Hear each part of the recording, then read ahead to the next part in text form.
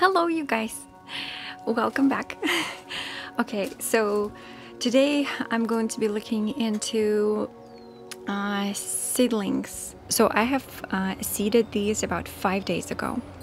These are real overachievers, and these are Kentucky beans, and they're wonderful for eating fresh, and so you can eat them in this as a string. Okay, then this is my squash. Not doing so great. I only see one, and I've planted 2 per each square, just to kind of, if I have to, I'll pull an extra one out. I did the same with the cucumber, and some of them are coming out. For some reason, they also double, and some of them didn't come out very well. Squash is really squashing it. And then this is also, I have watermelon and melon. These, like, one melon is coming out, and that's about it. Okay, and these are corn. These are popcorn corn. I'm trying to find a different type that I used to love in Russia, and I'm hopeful that's the one, but I could be wrong. Then I have one more corn here, and that one didn't come out. Then here I have basil. And here I have echinacea. Echinacea, I don't know. It's this little flower. It's not really great too. Look, it's just a couple pieces, and I've spread quite a few in here. Okay, so corn needs to be planted pretty much as soon as possible because it's growing very fast as well. And again, that's been only 5 days. Okay. So as of right now, we're trying to figure out how we want this kettle wire to stay in here. So this is the look that Daryl did so far. He did this kind of little planter and just a rough, beautifully roughened look. It's all mulch. We tried evening out this platform here and put some of the pavers down for the shed when it arrives.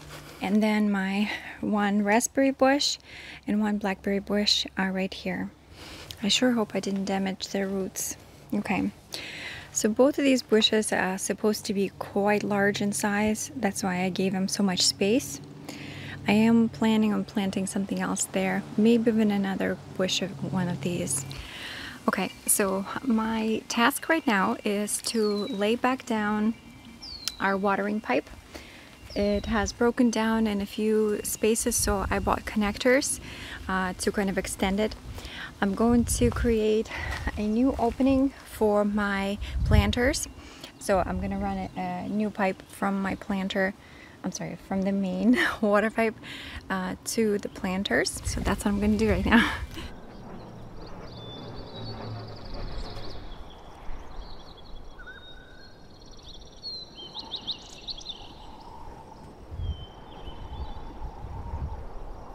So I'm going to be starting to plant some of these right now, not all of them. So by the way, this is our final look for our kettle wire planter. I spaced it out this way because I really wanted to have like a sitting area when it's all covered up in here. And it's right next to Mila's play corner, so she can kind of run right through, and it's going to be super cute. So it's going to be slightly higher, so it's a little taller than me, so that I can just pick the vegetables from here. So I decided to also plant the one melon that I have, because I know they have pretty sensitive roots. Same thing with cucumbers.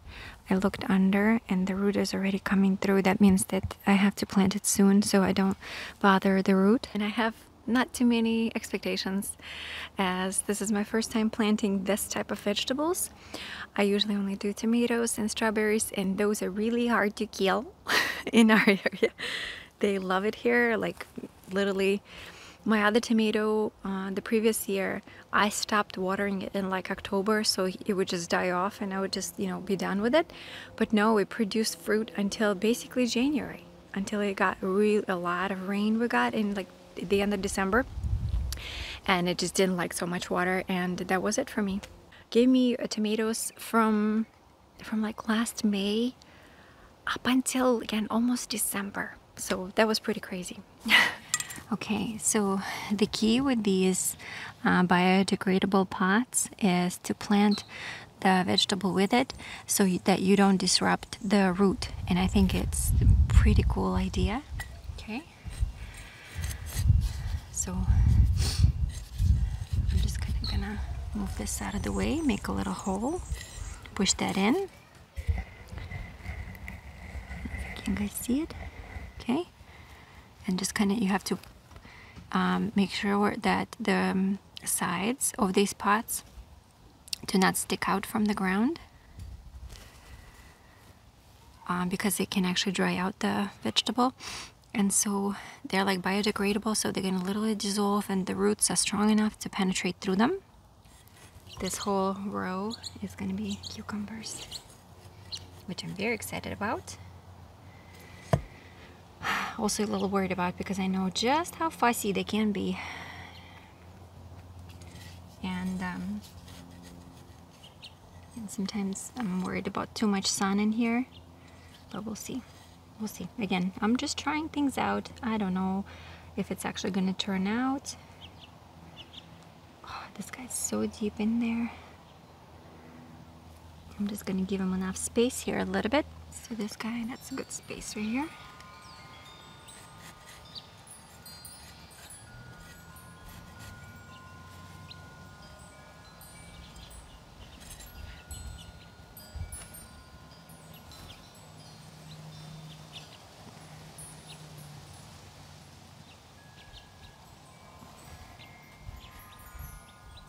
And maybe in a couple of weeks, I'll come back and maybe do a little bit of mulching on top after I'm done with the irrigation setup.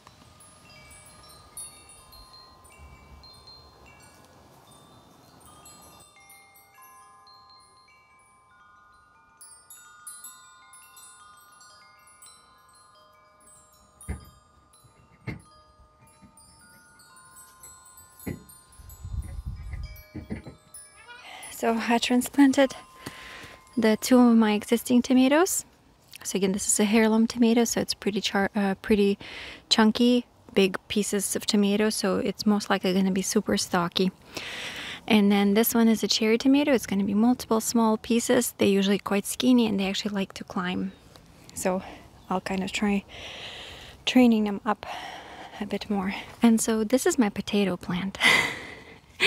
I have never planted potatoes before. I wanted just to try for the first time, and I planted a whole seeding potato probably about a month, or maybe just over a month ago, when our frost kind of stopped. And this is what it looks like now. So hopefully maybe I'll have a real potato. I know this is a little shallow pot, but again, about a month ago I didn't even know if we're gonna end up having this or not, or if our gardeners are gonna help us with a lot of setup. So I didn't know anything a month ago, but I just wanted to start planting. So I figured I'll try in the pot. If it works out, I would love to see what happens next year, maybe in the actual planter or something. But look at our strawberries, you guys. We've been picking them every day, so there's nothing fresh right now. Look how many, just covered everything here. Oh, this one is ready, I think. Is it? Maybe just one more day. I usually let Mila pick them, because she's so excited to pick them. I think this guy has to go. I'll pick this one. Oh, my dirty hands, perfect. Super tasty. Look at these awesome strawberries. They just spread themselves out in the circle. I planted this bush.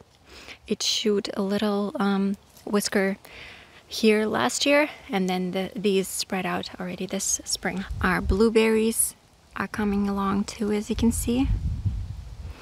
They're gonna be super nice. This one is really, really tasty kind. And I'm really excited to pick them too. Thank you for being here. Bye-bye. Okay, so we wanted to plant some kind of a fruiting tree in our yard. So we're gonna be planting this pomegranate. I've always wanted a pomegranate, so I got this variety. It's actually flowering and I'm super excited about it. It's this angel red pomegranate. So it should be maximum 10 by 10. It's kind of a vase shape, and then it goes into fountain shape when the fruit starts to kind of weigh down, which is like ideal and very beautiful. We have this super sunny spot between the heaven breath and this wild plum that started growing by itself, and it's going to grow under this big tree. This is the most sunniest spot we have next to the planters, so we're thinking that planting it here will be pretty good size wise.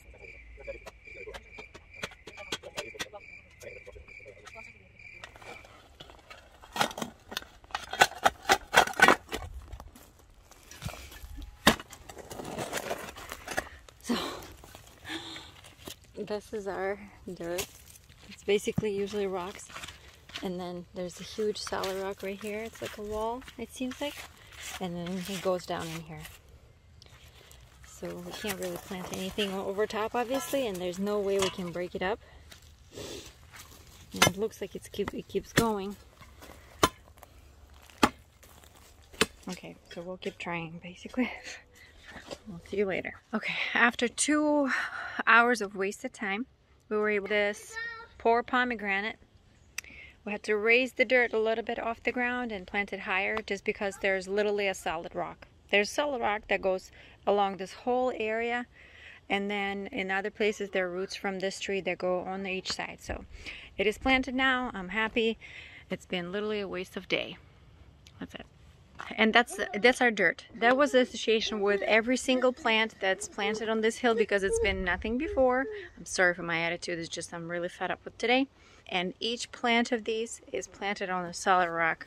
So, because this is what this wall is, this solid rock. Okay, I'll talk to you later. Bye. Hello, you guys. So it's Mother's Day weekend, and a few more of my seedlings have popped up. So I'm gonna plant a few of these, but I don't know which one's which for sure, because they look very the same. So it might be a surprise for us later. It has been about just under a week since I've planted everything, and everything is looking great. Tomatoes have taken off. Melon is doing fine. Squash, cucumbers, and corn. Our potatoes are growing. Strawberries are getting red. Our blackberries are nice and full, so I'm excited. And Mila's corner is all ready too. I'm gonna have a few fellow moms over tomorrow, so we've set up a little bit outside a sitting area and try to make sure that this is gonna be ready for the kiddos tomorrow. So that's very exciting. I do have to say our yard is definitely starting to shape up. I still have to put this one all around and then plant few more things in here and take some things out from there. And then my next project is planting all of these. It's a good mix of roses that I completely fell in love with, especially this yellow one. It smells, I can't even, it's just so intense. It's like one of the most pleasant smelling roses ever. I love this one too. It's a gardener lady, or lady gardener, I believe. Also beautiful, beautiful rose. Nice apricot shade. Flower, very, very delicate. Smell too, very beautiful. And this is iceberg. They grow very well in our communities around us. I see them all the time everywhere, so I figured it's gonna look good in here too. So my plan is to plant them along here somewhere and do a few breaks in between, but that's gonna be another video. These are wonderful. These are called hot lips, and it's sage, local native sage, California lilac, more hot lips, more sage, more lilac. I think this is cosmic petunia. Mila picked this one. It's beautiful, and some of the ground covers for my hillside. Thank you so much, you guys, for watching. I'm gonna go plant a few more seedlings, and I'll say to you bye-bye at this time. Thank you so much again.